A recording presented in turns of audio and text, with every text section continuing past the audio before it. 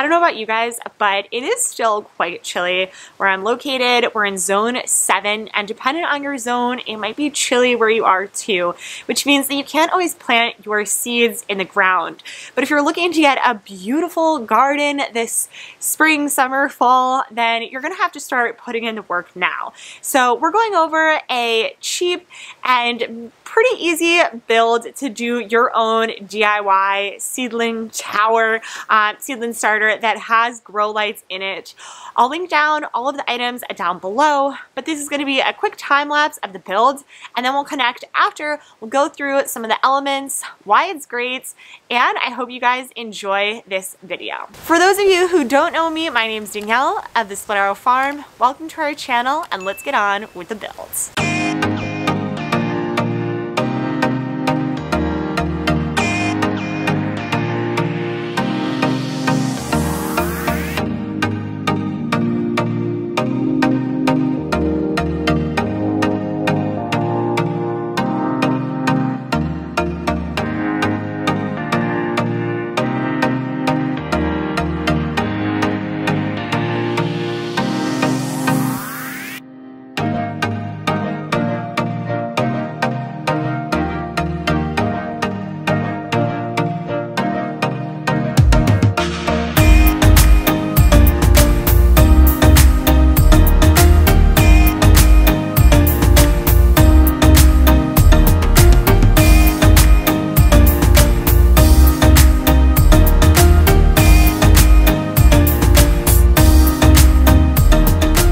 Let's take a recap of what we built.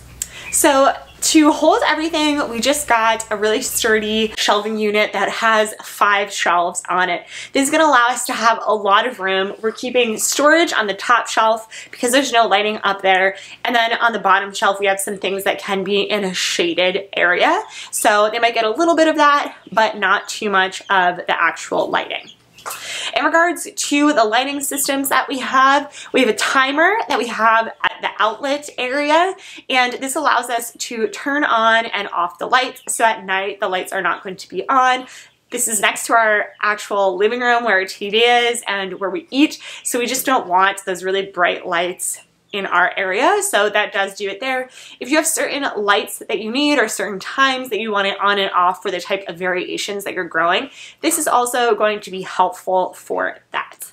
Now I have all the lights off, but I'm going to go ahead and turn them on, and because they all connect to one another, you can actually have them just plugged into one outlet, and then the cords are going from one another. So this top light is plugged into the next layer, which is plugged into the next layer, which then has the one outlet, similar to Christmas lights on a Christmas tree. And then what's really nice is they just have a nice string similar to a ceiling fan that you can pull down for each of those lights and turn on. And we just crisscrossed them to more just look better to the eye. We corded up all of the cords so they're not hanging around or in the way when you're going around. These grow lights are specific to the type of plants that we're going to be growing, so I'll include a link of what we have below. And then inside of here, we're using a grow tray. For our system, we're using these 72 cell grow trays. We used them last year and had really great success with them. We're able to reuse them, which is really nice because it is a cost saver. And they have some nice lids as well as a tray down below. You can keep water in and you don't have to worry about watering because it kind of creates its own ecosystem. And what's nice here is we're able to double layer these on the shelves. So in this row, we actually have 4 of the different trays, same with the system down below. And then above, we actually did some bigger test items that we're testing out. We did a video the other day on growing tomatoes out of a full tomato that we're still working on. So you'll definitely want to stay tuned to see how that actually works. If it's possible, we're doing a nice little hypothesis testing there. And this is the whole system. So far, we're really excited with this build. It was low cost. It really didn't take too much time to set up. It doesn't take that much room in an area. And I'm going to link down everything below so you can build your own. I hope you enjoyed this video, found it informative, and best of luck in your growing season. We're going to be posting a lot more videos on building out our actual full garden, adding these little guys to our garden, and so much more. So you'll definitely want to subscribe and become a part of our journey. See you guys again next time. Bye.